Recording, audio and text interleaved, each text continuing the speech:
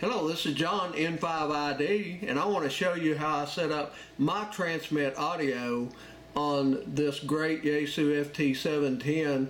My meter's already on ALC. Normally I leave it on SWR. To change the meter, you simply touch on it and tell it whatever setting you want. I have found that the compression meter is pretty much useless. You'll never get above 5 on the compression. I don't know what's going on with the rig. Of course, my mic is an Audio-Technica Pro 41, and it's probably not that hot of a mic to drive the rig hard. Let's go back to ALC.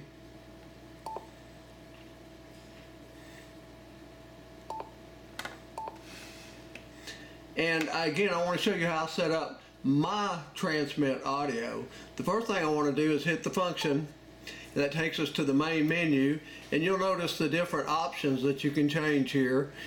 Mic gain, my mic gain is set on 55% for my Audio-Technica mic. Probably if you're using the hand mic, you'll need to leave that at the default 50%.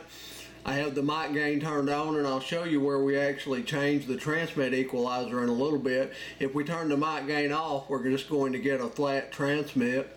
I have my processor turned way up because, again, my microphone's not a real hot mic, and I've got my processor set on 65%. You'll want to leave the AMC automatic mic gain, you'll want to leave that on 100%.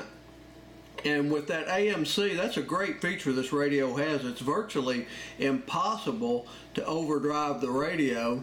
And what you want to do is watch the meter and make sure you're not getting in the blue. And let's try this real quick. I am transmitting into my dummy load. Testing 1 2 1 2 3 2 1. That's perfect. If it touches the blue on a high, that's fine. Just don't get much more than that into the blue. That to me is perfect audio. Let me show you how I set up my transmit equalizer. The first thing that I want to show you, hit radio settings, mode SSB, and go down until you get to the transmit bandwidth. Now, a lot of people like 300 to 2700 hertz. I prefer 200 to 2800 hertz. You can play around with that. You need to listen to your voice either on another transceiver. I set mine up listening to my ICOM 7300 as I set up the transmit audio. You can also use WebSDR and listen to your voice over the World Wide Web. Now, the next thing I want to show you, let's go back and let's go to Operation Settings, Transmit Audio, and in the transmit audio you have your parametric equalizer. Now, the parametric equalizer allows you 3 different equalizations or frequencies to choose for equalization. On mine, I chose 300 hertz for parametric equalizer level 1, 1300 hertz for parametric equalizer number 2, and you'll see 2400 hertz for parametric equalizer number 3. Now let's go back up. I'm going to do my best to explain this. This is the level of the 300 hertz frequency that I either want to decrease or boost. Well, since 300 hertz is more of the bass range, my voice with my microphone comes across with a lot of bass, so I just took all the bass out. And the next option here is parametric equalizer bandwidth. I think in the manual it says that that's the Q of a frequency. Basically what that is, that option is telling the radio what bandwidth do I want to affect. Do I want to affect a large bandwidth or a small bandwidth? The lower you go in number, the more bandwidth you affect. In other words, if I was to set that at 10, I wouldn't be affecting much bandwidth, maybe just 200 to 300 to 400 hertz, something like that.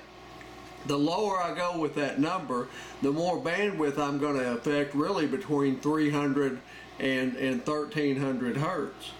And so I want to take out a lot of bass, and so I told it to affect a large bandwidth with the number 2. Now let's go down to the next setting. That is 1300 hertz on parametric equalizer number 2. And on this one, I wanted to amplify the mid-ranges just a little bit, so I went to 4. And I still want to affect a large range of frequencies, so I set the parametric equalizer bandwidth, or Q, at 2. And then the next frequency that I chose for parametric equalizer 3 was 2400 hertz. Now here, I want to really amplify the highs in my signal, and so I set it at 10, and I want to affect a large bandwidth, so I set that at 1. Now of course your settings are going to have to be tailored to your specific voice. I will give you the settings that I came up with for the hand mic, but this is simply for me. I use the same frequency range on parametric equalizer 1, 300 hertz. I set my level to -8, and I set the bandwidth to 2. On parametric equalizer 2, which was 1300 hertz, I set the level to 2 and the bandwidth to 2. And on parametric equalizer 3, which is for 2400 hertz, I set the level to 10 and the bandwidth to 1, and I had the mic gain at 60% and the processor level at 30%. And that seemed to work well with the hand mic, but again, you're going to have to tailor it to your voice. Now there's one other thing you need to understand. There's another set of parametric equalizers in here when you go down in the menu, and they appear to look almost exactly like the ones above it, with the exception there's a P in front of each one.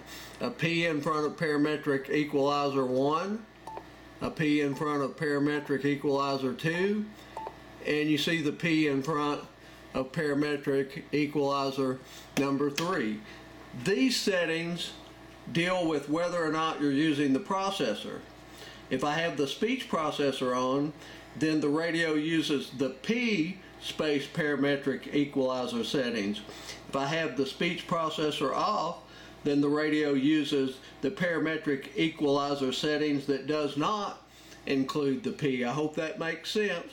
I'm going to say it one more time. If I have the speech processor on, the radio uses the P space parametric equalizer settings.